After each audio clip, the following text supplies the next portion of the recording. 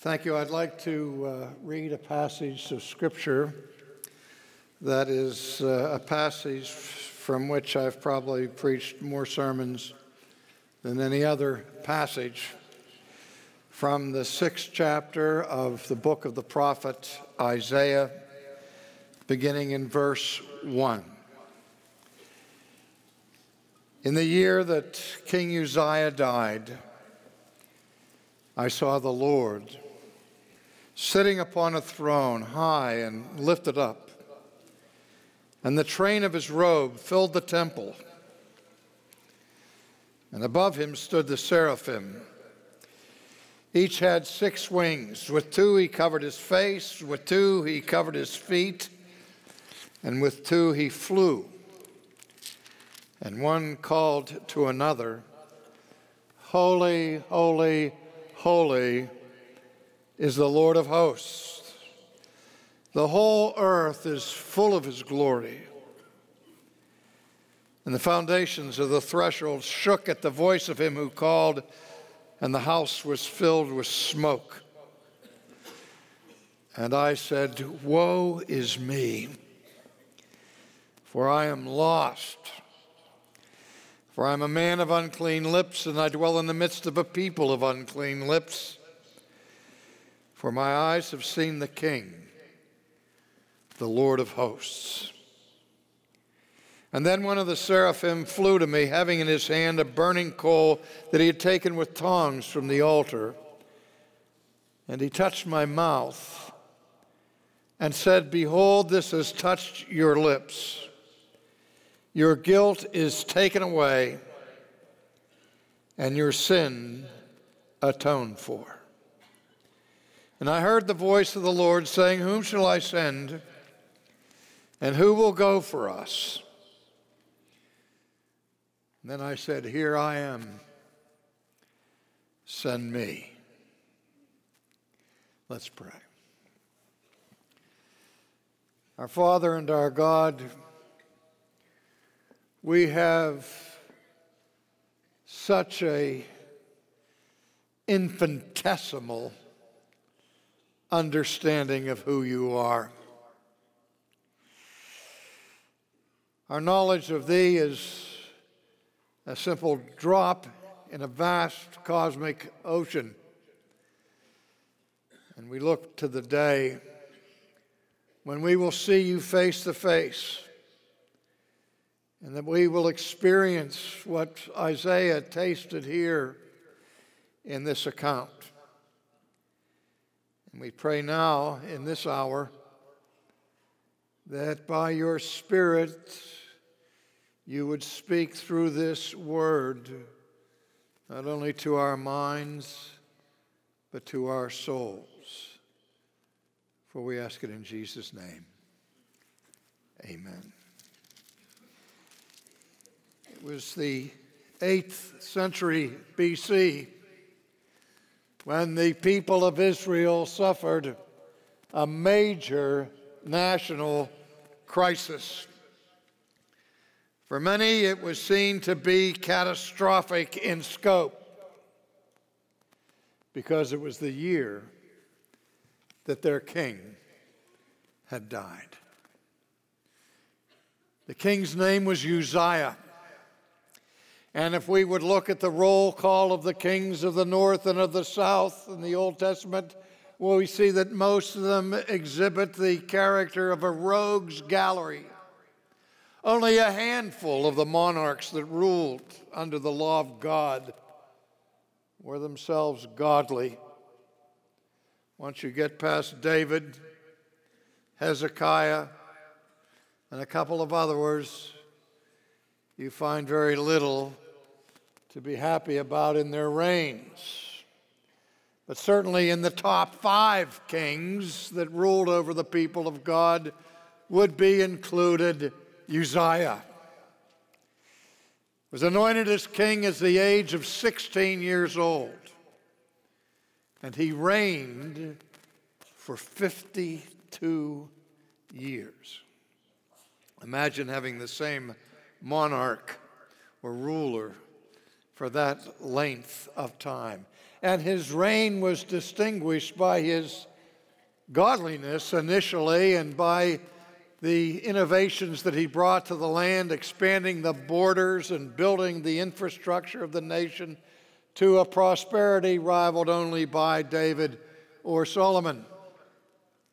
But like a Shakespearean tragic hero, his final days were marked with shame and disgrace when he sought to arrogate to himself the role that God had given not to the kings, but to the priests. And for that, God struck him with leprosy, and he lived his final days out in ignominy. But still, the people remembered the halcyon days of Uzziah. And when he passed, it was a time of national grief. Now, we don't know whether the king had already died before Isaiah had this experience. That's the presumption, but the text doesn't tell us that. He simply mentions that it was that same year that Uzziah died, that Isaiah had a vision that changed Isaiah forever and all who would come under the influence of his prophetic ministry. And so he writes of his call to being a prophet here in chapter 6, where he says, in that year that King Uzziah died, I saw the Lord. And notice the word Lord there in your text. If you look carefully, you will notice that the word Lord here is spelled capital L, little o, little r, little d. Whereas in the rest of this text, the word Lord is spelled capital L, capital O, capital R, capital D.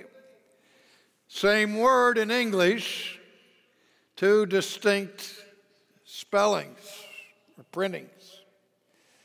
Well, what the translator is trying to do for us is to hint that though the same word in English is used in this text in two different ways, the word Lord, there are two different Hebrew words behind them.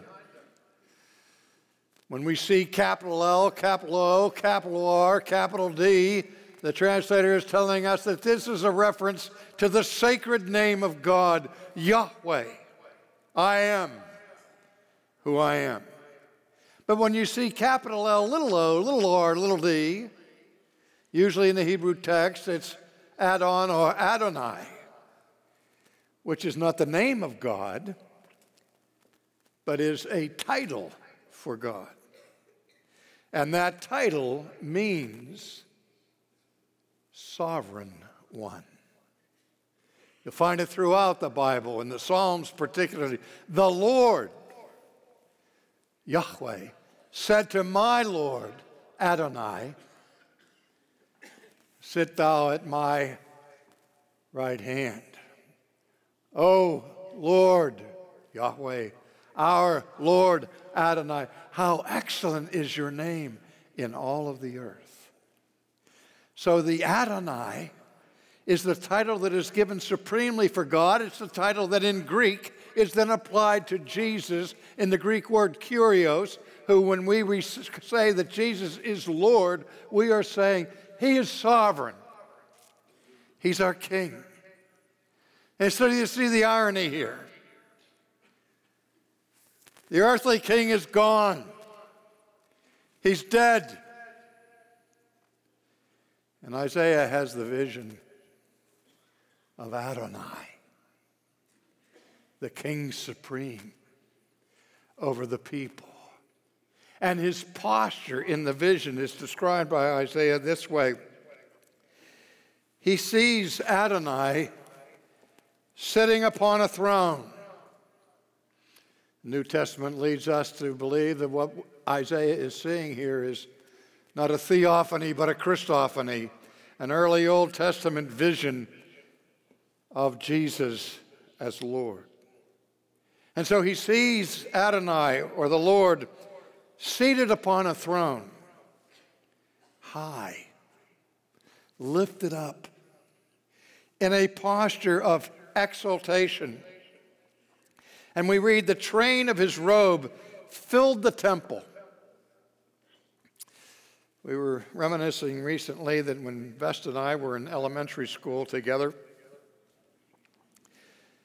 they had the first transatlantic television broadcast from Europe to the United States. And because of that event, our school let us out early so that we could go home and watch this event on television.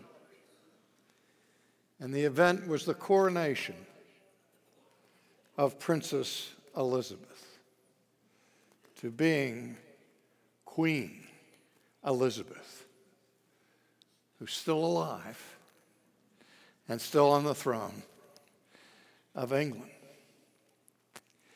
But I'll never forget the pomp and circumstance that we witnessed on that transatlantic video broadcast when the princess in her beauty, and she was a beautiful princess, came into Westminster Abbey, and as the procession followed down the center aisle, she was attired in this magnificent gown, and she had this train trailing behind her, and there were several pages necessary to walk behind the princess carrying her train, lest it become soiled in the ground.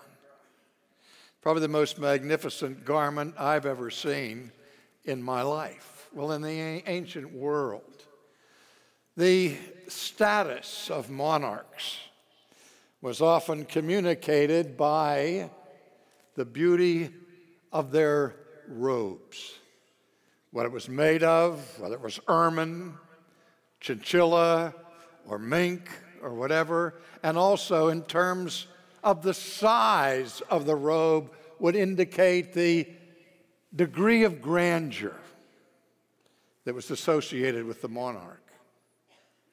Isaiah looks and he sees this king high and holy, lifted up. And the train of his robe fills the temple.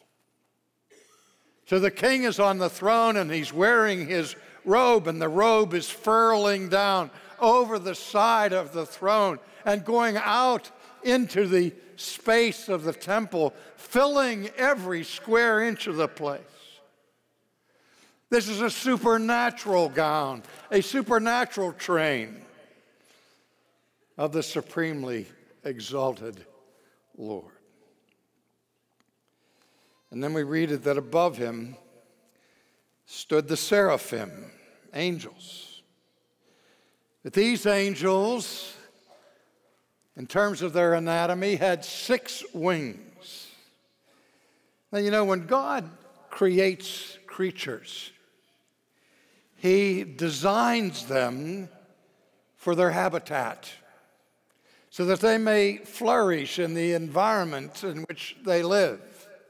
Fish are given scales and fins and gills because their habitat is in the water. Birds of the air have extra light bones and skeletal structures with feathers and wings because their habitat is the sky and the air. And so when God designed the anatomy of the seraphim, he designed them with a nature that would be suitable for their environment. They didn't give them just 2 wings like he would for a bird. He would give to the seraph 6 wings because their environment, their habitat required it. And so Isaiah tells us about these seraphim. With 2 wings, they covered their eyes.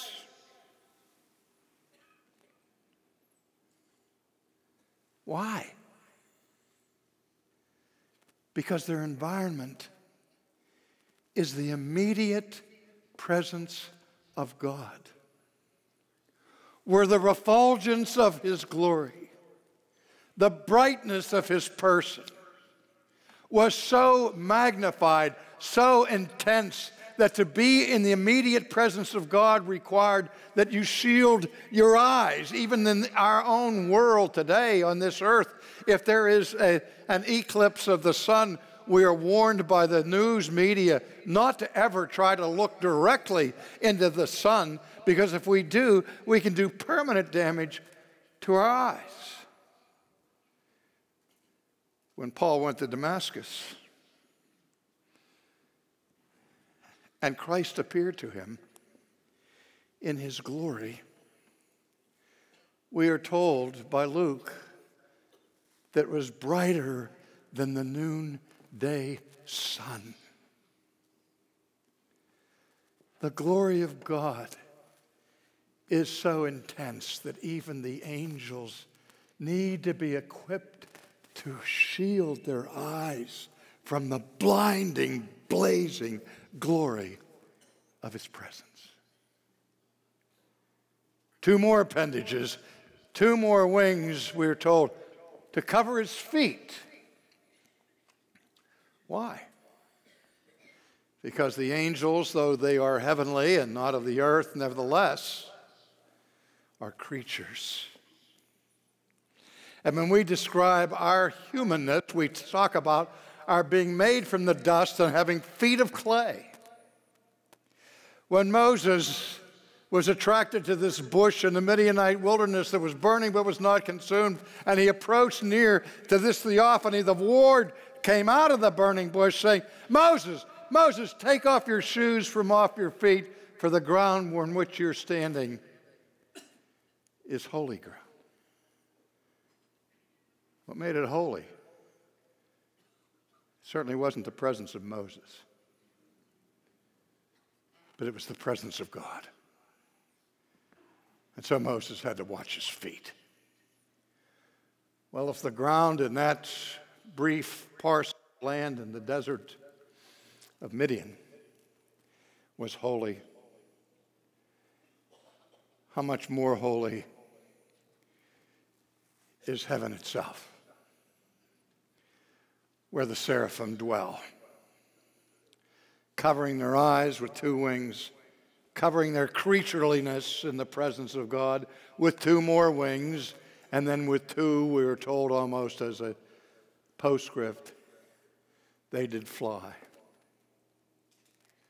But when you look at this text, dear ones, it's not the anatomy of the seraphim that is so significant as it is their message. For we read in the text that one seraph called to another, singing, Holy, holy, holy is the Lord of hosts. The whole earth is full of his glory. So you see this heavenly choir in antiphonal response. One seraph here, another seraph over there, and they're singing back and forth, holy, holy, holy. That's their song, because they're in the presence of God. Now, there's something significant here in the song of the seraphim that we, in our context of speaking English or whatever other languages may be represented here, Spanish or Portuguese or Dutch. I heard there were some people here from Netherlands. Is that right? Huh? Goedemiddag, dames en heren. In any case, we, in our language, if we want to communicate something that we are saying or writing and give emphasis to it, we have all kinds of little literary techniques that we use. We'll use italics, bold print, underlining, brackets, endless exclamation points, which is the worst crutch of a writer. But in any case, when we want to say, listen carefully, this is really important, we have ways to express emphasis. Well, the Jews had their various devices, literary devices, to communicate emphasis as well. And in addition to the ones I've just mentioned that we use commonly, they had another one, and that was the use of repetition, where you would say the same thing twice. And when you said it twice, you were saying, this is really important.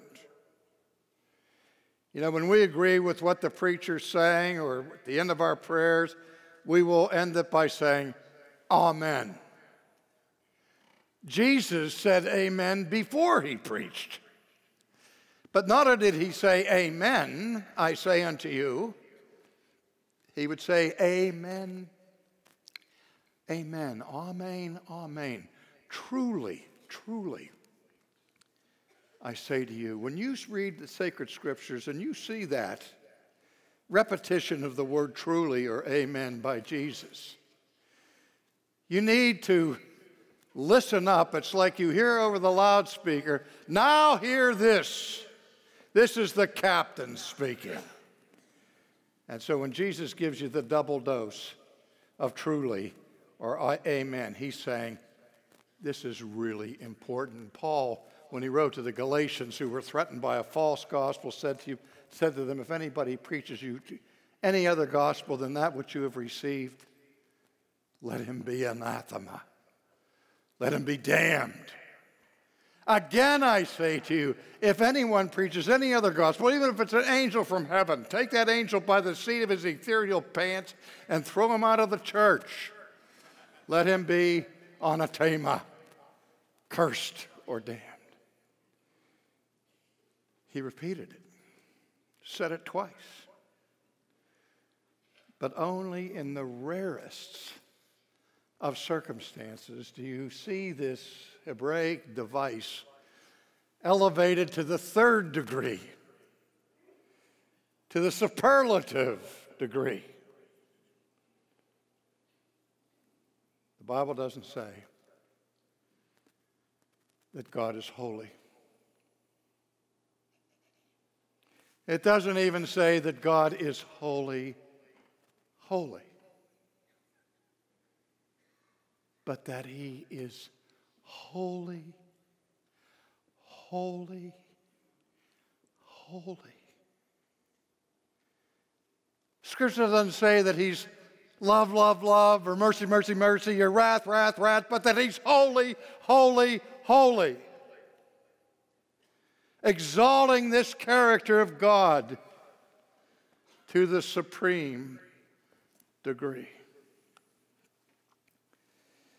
This is the song of the angels, adding to it that the whole earth is full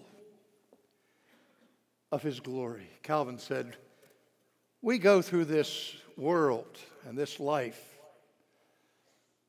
like moving through a magnificent theater, but we wear blindfolds.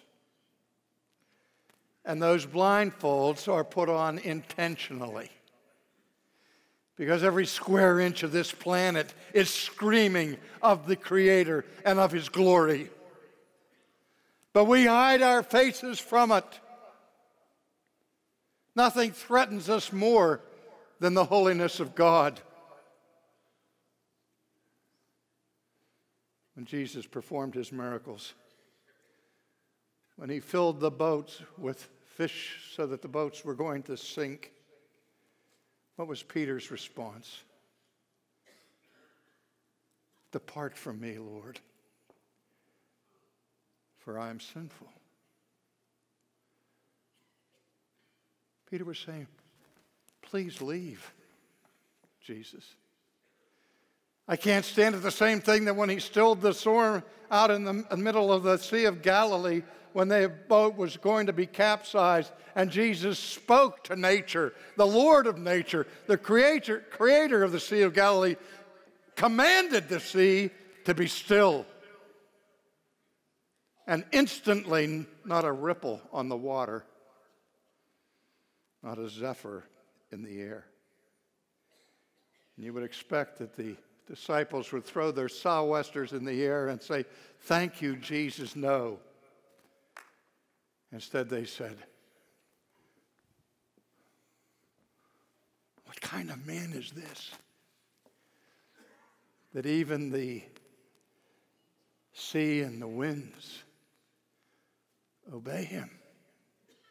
He's sui generis. He's in a class by himself. We don't have a category to fit him in.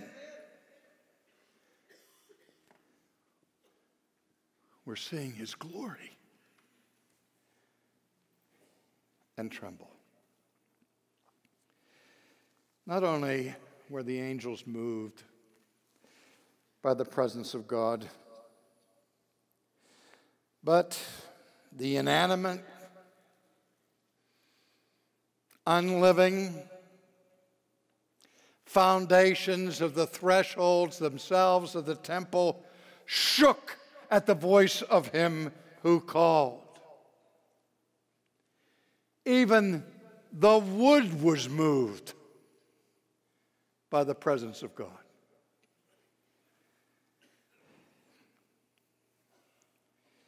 And the house was filled with smoke.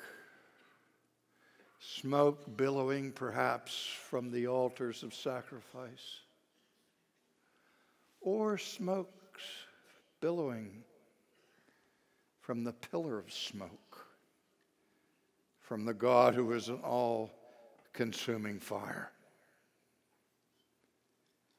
And this is what Isaiah experienced. This is what he saw.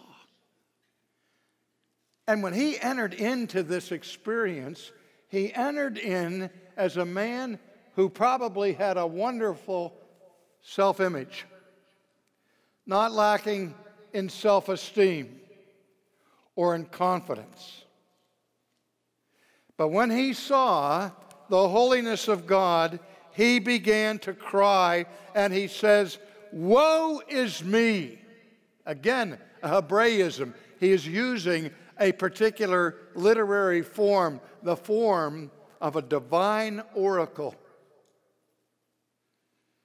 When God would come and proclaim blessedness and prosperity to his people, he would use the oracle of weal by saying, "Blessed are the poor. Blessed are those who hunger and thirst after righteousness." Or as we will see in a few moments, "Blessed art thou, Simon Bar-Jonah." And the total antithesis to the blessing in Israel was the curse of God. We know the Hebrew benediction, "May the Lord bless you and keep you. May the Lord make his face to shine upon you, be gracious unto you. May the Lord lift up the light of his countenance upon you and give you peace." That's the highest hope of the Old Testament Jew. That in this world, we cannot see God and live. But the prayer for the future is that we would receive the supreme blessing, the beatific vision, the vision of God himself, where we will see him as he is, and when we will look into his face, and he will lift the light of his countenance upon us and give us his peace. But this wasn't a time of blessing for Isaiah. Here we find a prophet doing something unheard of. Instead of announcing God's curse upon the sinful nations who were in rebellion against him, Isaiah pronounces the curse of God upon himself. "Woe is me!" I like the old translation, "For I am undone. I'm coming apart at the seams. I'm experiencing psychological, theological, and spiritual disintegration."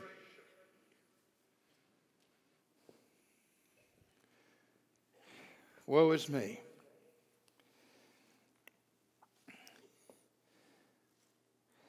For I am undone. My mouth is dirty. I'm a man of unclean lips, and I dwell in the midst of a people of unclean lips. For mine eyes have seen the King, the Lord, capital L, capital O, capital RD, of hosts. Here's what happened in that moment. For the first time in his life, Isaiah understood who God is. And the same moment that he understood who God was the same moment that first time in his life he understood who Isaiah was. Like every other mortal, we flatter ourselves in terms of treating ourselves and describing ourselves as only demigods, slightly lower than God himself. We hide our eyes from our own sin.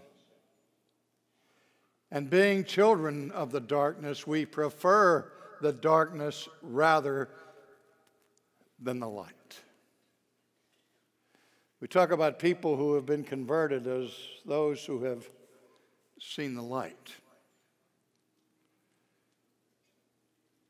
Isaiah saw the light with vengeance. I was noticing out there in the foyer, or whatever it is, we have this great big sign with the motto of the Reformation, Post Tenebras Lux. And all morning I've been watching people standing in line with their cameras to take pictures of this display with the Latin phrase, after darkness, light. I thought for a minute I was at the Wailing Wall in Jerusalem, that this place has now become sacred ground out here with that sign. But that's what this conference is focusing on. After darkness, light. Now, in the messages which we have heard, which have been stirring calls to godliness in this conference, really singularly excellent. And on more than 2 occasions, we've had references to Matthew 16, to the Caesarea Philippi confession of Simon Peter. When Dr. Nichols first spoke about that event, where Jesus asked his disciples, "Who do men say that I am?" and they gave their answers, and then he pointed the question to them, "Who do you say that I am?" And Peter said, "Of course, thou art the Christ, the Son of the living God." And an oracle immediately came from the lips of Jesus, where he pronounced the divine benediction on this disciple. "Blessed art thou, Simon Bar-Jonah." And then he gives the reason for the blessing.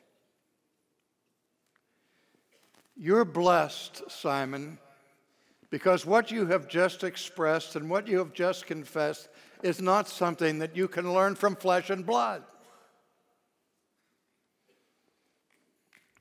Flesh and blood did not reveal this to you, but my Father who is in heaven." And Dr. Nichols at that point made reference to a sermon preached by Jonathan Edwards in Northampton, Massachusetts, in the year 1734, which was the first sermon that Edwards preached that his congregation urged him to publish. Preached 7 years before his more famous sermon, "Sinners in the Hands of an Angry God." But is a sermon from Northampton that has been read again and again and again and again, and is one of my all-time favorite sermons of Edwards, in which he gave this exposition of Matthew 16. And Dr. Nichols told you that the title of the sermon originally, at least the shorter version, was this: "The Divine and Supernatural Light immediately imparted to the soul." And following that was what is called in New England and American history the Great Awakening, where person after person after person was awakened by God the Holy Spirit. And that awakening by God the Holy Spirit move them from darkness into light by the divine and supernatural light. Not the light of an incandescent bulb, not the light of a candle, not the light of the sun or the light of the moon. Those are natural lights. This light that brings awakening is supernatural, and it is divine. Immediately imparted to the soul. You know, every single day, without fail, I pray for awakening for St. Andrews, where I pastor, for the church in America, and for the church around the world. Because a new darkness has fallen over the landscape of the countries where we live. And that huge shadow has, in many ways, covered the church. And we are returning to our natural state, which is the darkness. By nature, we hate the light. And we love the darkness because our deeds are evil. We want to live in a state of hiddenness before God, even though the glory of God fills the earth. We flee from it, we hide from it, and prefer the shadows where we're safe over the light that exposes us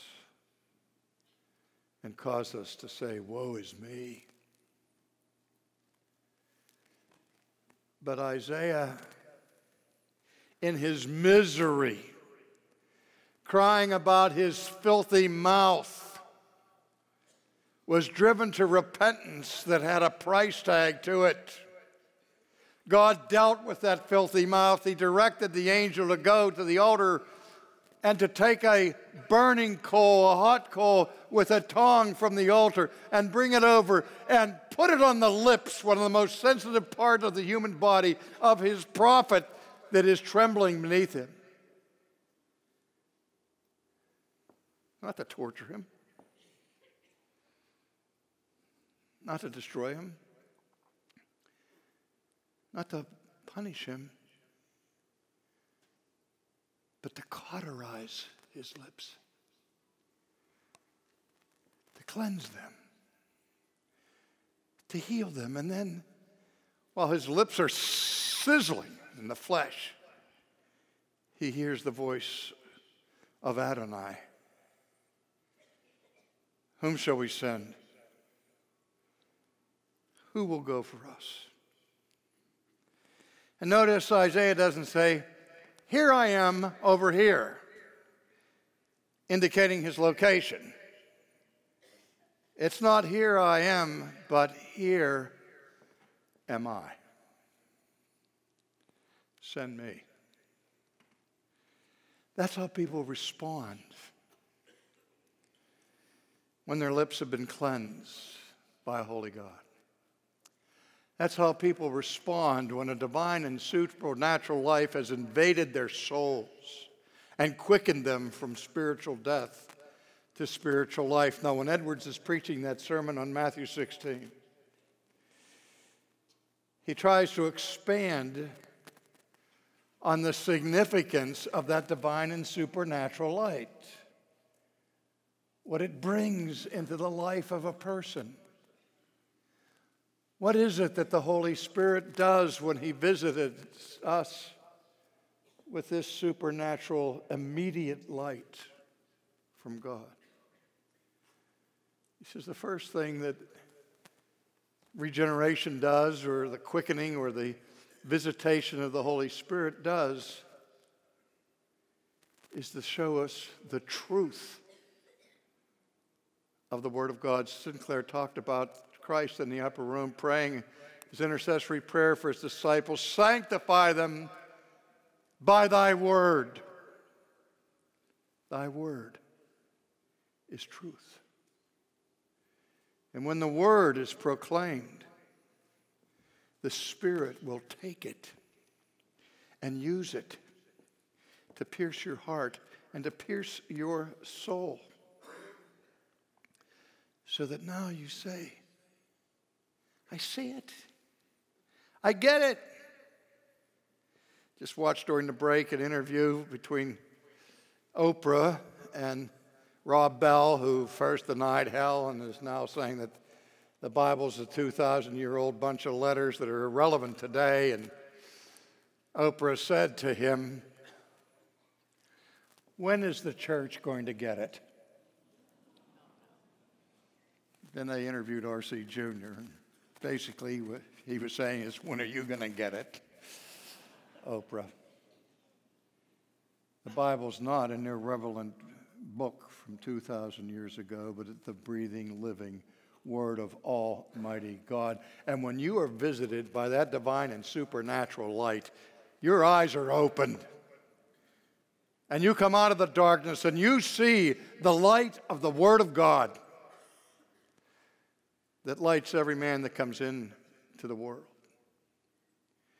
And you see it in its truthfulness. But Edwards went beyond that. And he said the divine and supernatural light is not something that simply convinces you of truth, but it shows you two other things about the truth and about God. This supernatural, immediate supernatural work upon the Holy Spirit upon your soul shows you the beauty of the truth. We're not just convinced intellectually and cognitively, say, oh yeah, that's a truthful proposition. No.